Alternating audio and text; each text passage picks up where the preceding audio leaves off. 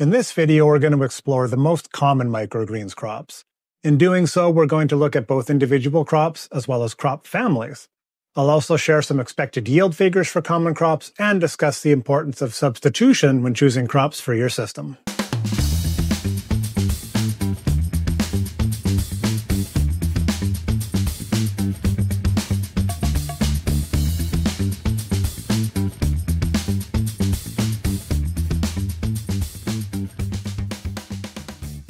Let's start with the largest group of crops you will encounter in the microgreens world, and that is the Brassicaceae family. It's a mouthful, I know. Within this family, there are three important microgreens groups: the cole crops, the mustards, and the radishes. So let's take a look at each one of those individually. So you may not be familiar with the term cole crops, but you're likely familiar with the crops themselves. The group includes the very popular broccoli, along with cabbage, kohlrabi, collards, turnip, and kale. There's others as well, but these are the most common cole crops grown as microgreens. Each of these crops has the same scientific name, Brassicaceae. This means they freely cross-pollinate with each other as mature flowering plants. So the cole crops all share a common ancestor, and selection pressure over hundreds of years has resulted in many variations of this crop group, which as mature crops have edible leaves, flowers, or stems. Why is it good to know why the cole crops are so similar? Easy. It means they all grow in a very similar way, in similar conditions, and as a microgreen, they are almost indifferentiable. One of the main differences we see in some of the cole crops is in their rate of growth. Crops that are more commonly grown over winter as a mature crop, like cabbage, tend to grow just a little slower as a microgreen, so can have a crop cycle that is 1 or 2 days longer than the faster growing kohlrabi or broccoli. There is some color variation between the cole crops too, with some varieties exhibiting red, purple, or pink leaves or stems. So when thinking of a substitute for a cole crop, make sure it's in a similar color. The cole crops all tend to have a yield within the same range of about 8 to 12 ounces per 10-20 tray, and have a crop cycle of 7 to 10 days when grown to the cotyledon stage. Some growers do take cole crops to the true leaf stage as well, and that just means a longer crop cycle. Cole crops do well in a wide range of temperatures, but do best in a range between of about 75 and 82 Fahrenheit. Too much below this temperature and they grow slowly, and too much above this temperature and they grow, well, reluctantly. The cole crops are one of the most important crop families for microgreens, so it's important to be familiar with them and know how to grow them. Luckily, they're pretty easy to grow. There are several mustard varieties that are popular with microgreens growers, including Mizuna, tatsoi, yellow, brown, red mustard, and many more. Mustards have pretty much the same growing parameters as the cole crops, yielding 8 to 12 ounces per tray on a 7 to 10 day crop cycle. Some mustards are pretty much indifferentiable from the cole crops when young, so they can easily be substituted because they look and taste very much the same. One difference is that mustards basically have a little bit of a spicy kick, and there's definitely some variation in spiciness in the mustards. So be sure to sample your crops often to get familiar with their overall flavor distinctness and spice levels. And keep in mind, spice levels can change with your growing methods as well, so there's a lot of parameters to consider. Mustards also have some variation in stem and leaf color, so like the cole crops, when substituting varieties, try to match up color as much as you can. Pro tip: to anticipate future substitutions in a product mix, be sure to add a may contain list to your product descriptions. Radish definitely stands out from the closely related cole crops and mustards, being a much faster growing and higher yielding crop. Radish can be an incredibly fast growing crop, reaching a harvestable size in as little as 5 days. They're a great way to add color and spice to a microgreens mix, coming in a wide range of white, red, purple, and pink stems, as well as some varieties with deep red, purple leaves. Radish yields can range from 12 to 18 ounces per tray and grow on a cycle from 5 to 8 days. They do well in slightly cooler conditions than the cole crops, preferring a temperature range between 72 to 79 Fahrenheit. Cole crops, mustards, and radishes are all nutrition powerhouses, so be sure to include them in as many product mixes as you can. Broccoli is often touted as the superior cancer-fighting microgreen due to its high sulforaphane content, but a 2019 study showed that both mustard and radish can have much higher levels of this compound than broccoli. Sunflower shoots are a popular choice for microgreens growers. They're high-yielding, fast-growing, nutritious, tasty, and very popular with consumers. Really, they're the perfect crop. Sunflowers prefer warm conditions, so make sure to give them some heat. They do well in a temperature range from 75 to 86 Fahrenheit and even warmer. But keep in mind, the warmer it gets, the more water they'll need. Sunflowers grow in a 7 to 9 day cycle and can yield anywhere from 20 to 30 ounces or more per 10-20 tray.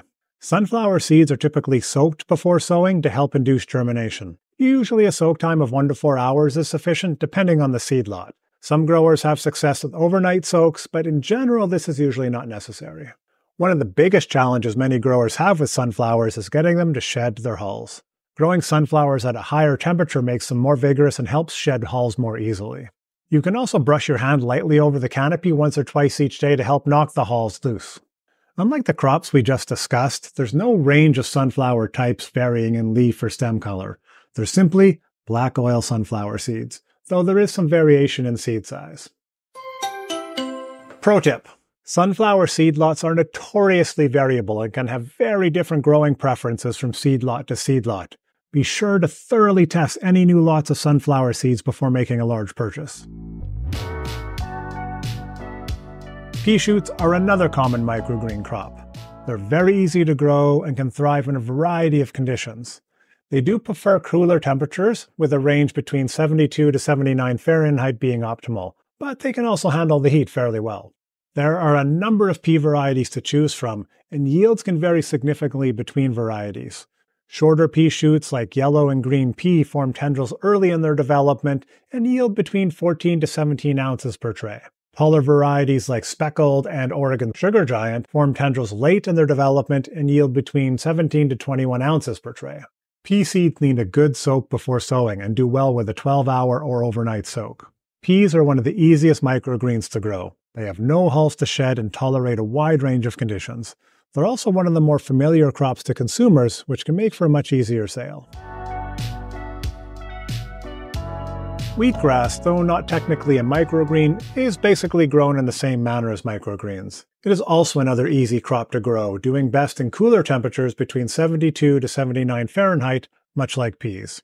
Wheatgrass struggles to grow in temperatures too much above this, so do your best to keep your temperatures down when growing lots of wheatgrass. Wheatgrass can yield anywhere from 300 to 400 grams per tray and grows on a 6 to 8 day cycle. Wheatgrass does well with a quick seed soak anywhere from 20 minutes to 2 hours long. Wheatgrass is unique as a microgreen for 2 reasons. First, it's not eaten, but rather juiced into a nutrient-dense tonic. I personally prefer mine with an espresso chaser. Be warned, though, the juice is very intense and will often leave you feeling something like this poor fellow here. Wheatgrass is often sold in live trays, as wheatgrass purists really prefer to juice fresh-cut grass over a packaged product, but packaged products can maintain their quality well for a week easily.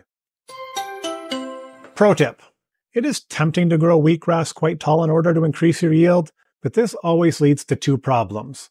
Number 1, white mold starts to form at the soil surface, and number 2, juicing quality declines significantly if the crop is even 1 day over mature. It's quite difficult to convey the exact best time to harvest wheatgrass, but it's usually around the 6 to 7 day mark when the crop is like a little less than 8 inches tall. I typically know it's time to harvest my wheatgrass when I notice myself saying, "It just needs 1 more day." It does not just need 1 more day, it's ready to harvest now. There are dozens, if not hundreds, of different types of microgreens. Almost any vegetable can be grown as a microgreen, as can many flowers and herbs. Other microgreens you will come across include amaranth, beet, chives, cress, borage, and so many more. So I encourage you to grow a wide range of microgreens, but suggest you start with the crops we covered here today so you can get off to a successful start in your microgreens growing endeavors. Oh, I know, that was such a great natural ending point, but there's just a few more quick things that I want to cover. Earlier in this video, I mentioned substitutions a few times, and I want to come back to that briefly, since some of you might be asking yourself, why was he talking about substitutions before? Now, there's basically 3 main reasons for making substitutions.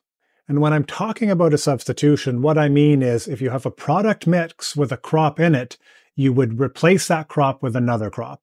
And these are the reasons why. The first and main reason you might want to make a crop substitution is you cannot find the seed of your preferred crops. Unfortunately, it's actually quite common for suppliers to run out of seed, even of the most popular seed varieties. This usually just happens for a short period of times. In these situations, if you can't get the seed, you can either order an alternative to substitute for your preferred seed, or use the seed of another crop you already have in stock that is a suitable substitution. Of course, it's best that you never run out of your preferred seed, so be sure to order your next batch of seeds well before you actually need them to ensure you're always well stocked with the seed you prefer. The second reason you might want to substitute one crop for another is if you have a crop failure. If your broccoli crop fails, maybe you'll have some extra turnip you can add to a mix instead of the broccoli. Or if your Triton radish has a lower yield than expected one week, you can substitute with ruby stem radish that maybe happened to perform better that week. The third reason to do a substitution is if you can find a much better seed price for a less popular but equivalent crop to one you already grow. Seed prices can vary significantly between different crop types, so this can be an easy way to keep your costs down. Everybody is going to have their own reason for choosing specific crops in the end. In general, I use 4 guidelines when deciding which crops I want to grow. Number 1. How easy is the crop to grow? There are a few crops I've just never had any success with, so I simply don't grow them. Basil, for example. The common crops we just covered here are all pretty easy to grow and have a lot of variation in size, color, and flavor profile, giving you everything you need to have a great product line. Number 2 is market demand. You may love growing chervil, borage, or cilantro microgreens, but if no one wants to buy them, then there's really no point in growing them. The common crops we covered here are typically good sellers in most markets, which is another reason why they're such good starting points for new growers. But eventually you'll want to expand your product line, so talk to your customers to find out what they're interested in, and grow some new crops to see which ones grow best in your system. It won't take long to add some unique crops to your offerings. The third consideration I have is the crop cycle. If you have limited space, as many microgreens growers do, then you'll want to focus on short cycle crops of 10 days or less. This allows you to get a crop in and out of your system quickly to make room for the next crop, and then the next one, and then the next one. But if your space is not too limited, you can add a whole range of longer cycle crops that could attract a whole new clientele base. Jacob Goldfarb of Gold Farm Canada started off with the basic crops like most growers do, but quickly found a niche with restaurants who wanted more of his longer cycle crops, including edible flowers and herbs. And the fourth consideration I have with choosing crops is seed availability and price. There are crops that I might like to grow, but the seed is just notoriously hard to procure on a regular basis or is just way too expensive. So I really just don't bother with them. Now, you may think this could equate to like lost opportunity to grow a niche crop that no one else is growing, but competition in the microgreens world is usually not that tight. And the niche crop you're looking for might just be that less expensive seed that no one else is growing. It doesn't have to be anything fancy. So hopefully that was a useful look at some of the most common microgreens crops, which are great for new growers and experts alike. As you saw, there's lots of variation within these crops, so creating a diverse product line is very easy. Remember that a lot of common crops are very similar, so grow in similar conditions and can often be substituted for one another in a mix. Once you've got a good handle on the common crops, then you could start branching into other crops to expand your product line and your growing experience.